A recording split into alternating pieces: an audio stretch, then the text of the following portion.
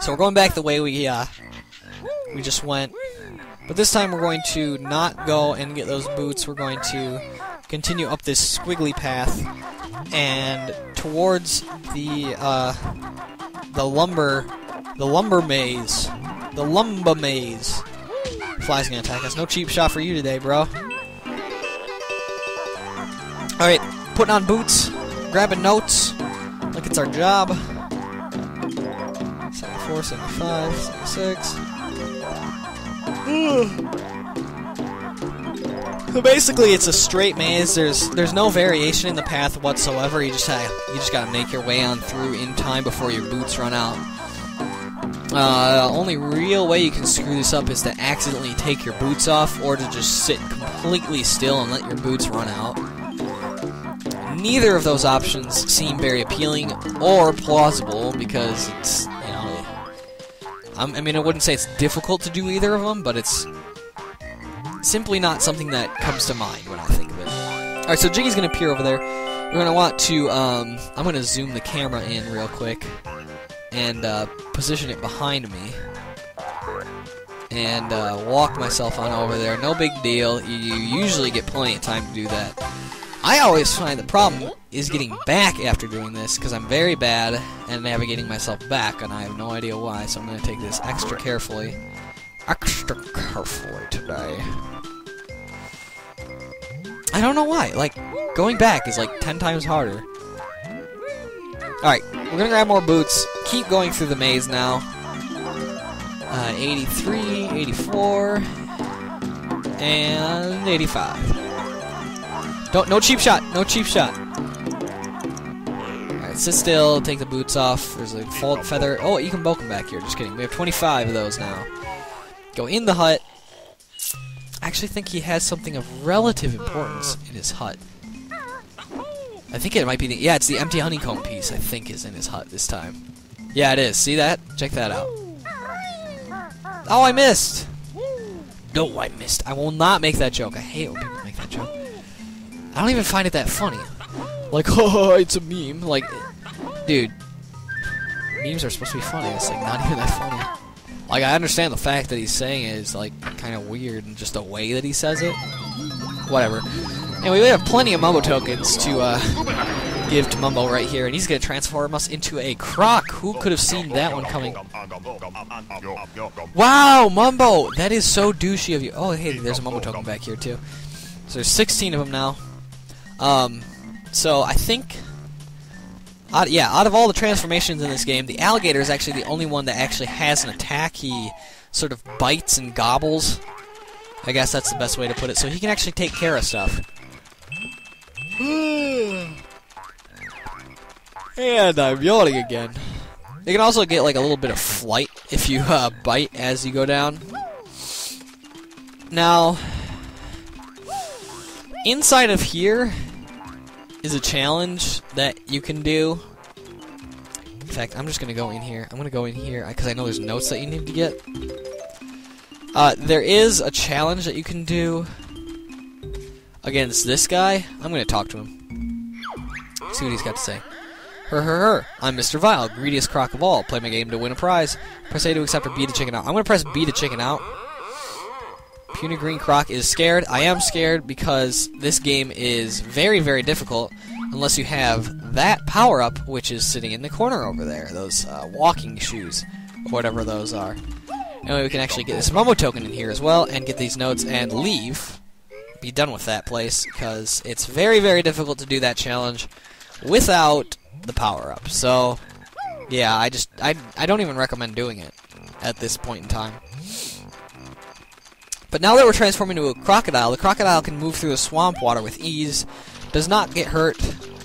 So now we can collect the rest of this stuff under here that we couldn't quite get before. So we can all get this stuff, and get that last Jinjo, who I think will be the second to last Jiggy of the level, if I'm not mistaken. So that's gonna be, yeah, that's gonna be, oh, that's gonna be 8. What's the last one then?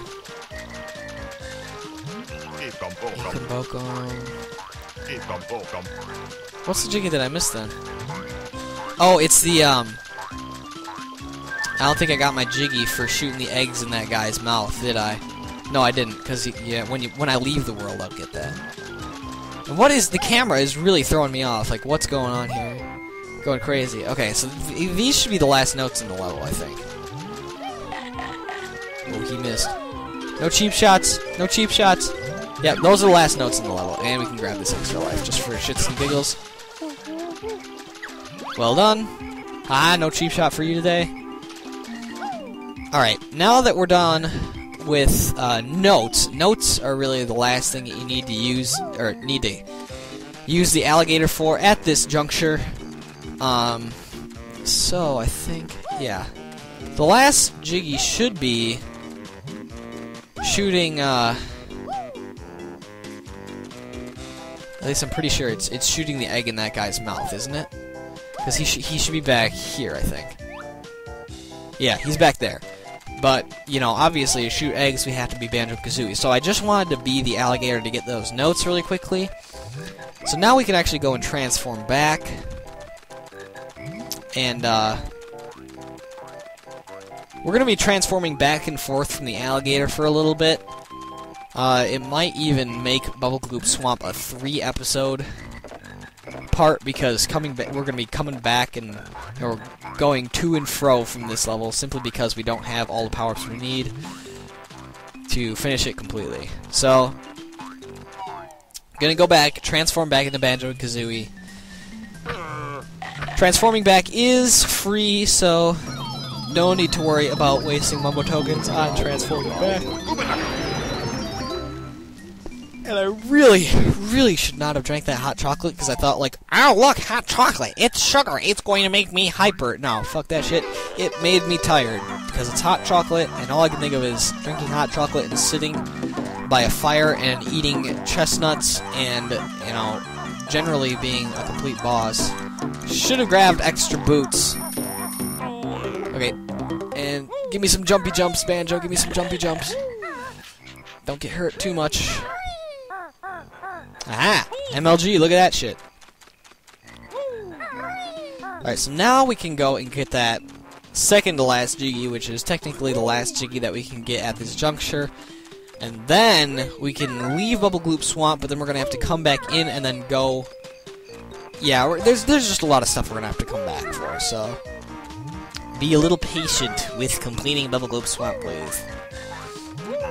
Can't quite do it all in one run. Can't quite do it. No cheap shot. No cheap shot.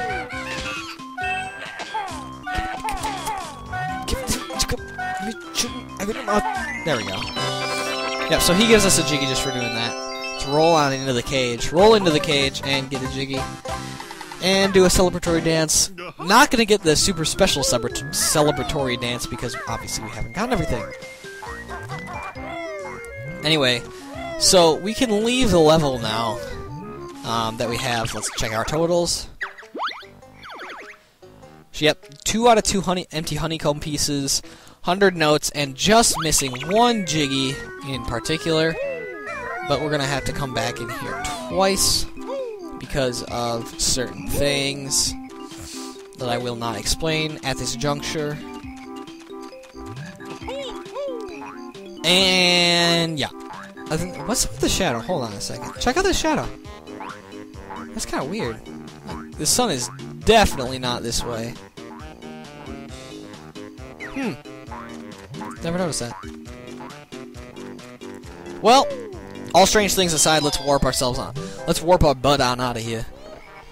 And I think now that we're out, so these guys are gonna spawn. No cheap shot for you. Huh! I'm gonna want to take care of him actually. And take care of him. And take care of him. Wow, he only takes 1 hit to take out. Is this the one with Brentilda in it? It is. Screw you, Brentilda. Get the hell out of here.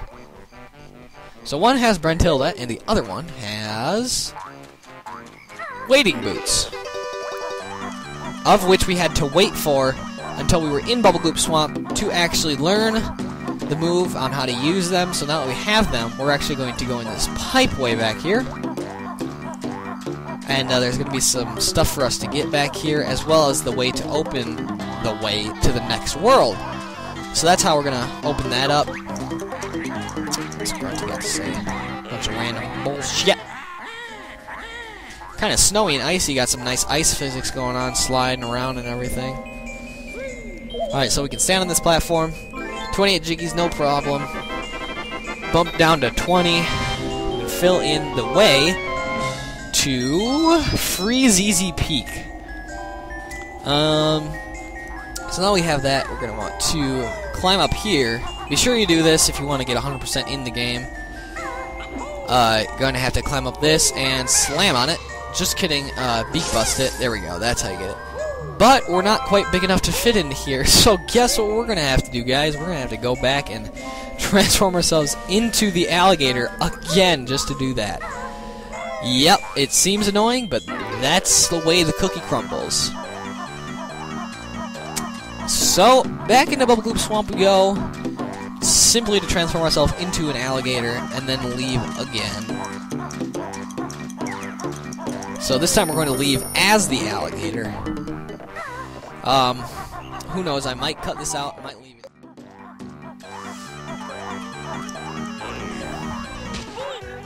Cheap shot! Cheap shot! Cheap shot! Alright guys, definitely gonna cut that out. That took quite a while in there.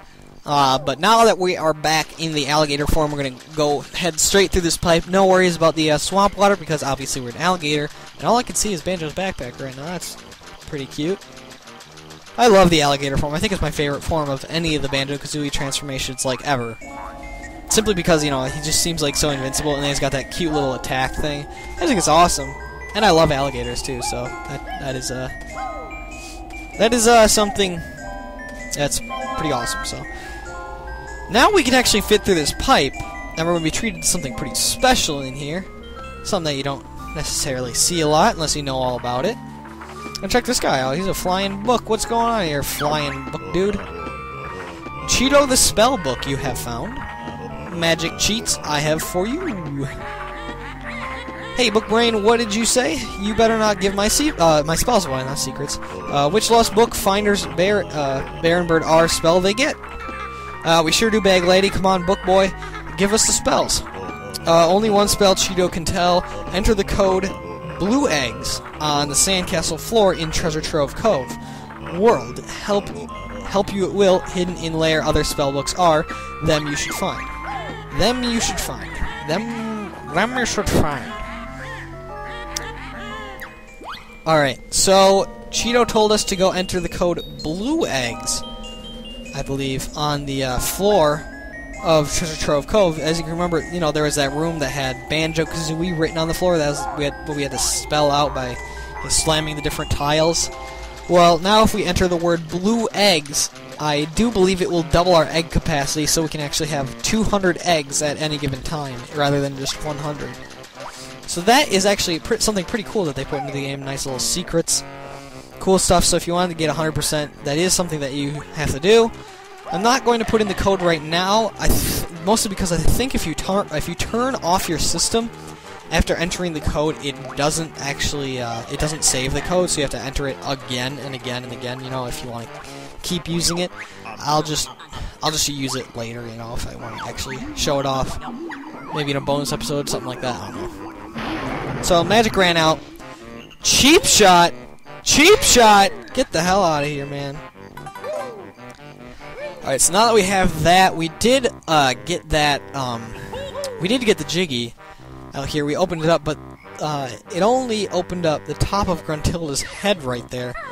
So that doesn't help us out a whole hell of a lot. So I don't actually even think that we're going to be able to get this Jiggy that we opened up at the end of the episode. So I'm just going to have to leave you guys off here in suspense on how to get this Jiggy. So thank you guys for watching, and I will see you all next time.